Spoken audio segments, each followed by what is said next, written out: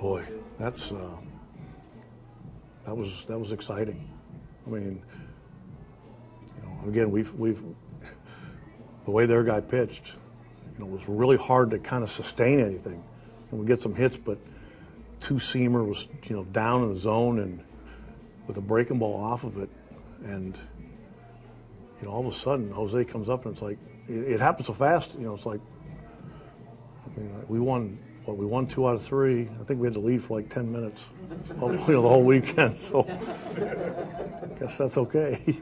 Well, no, they called a balk, but thank goodness there was timeout. And then I just wanted to find out why he called it.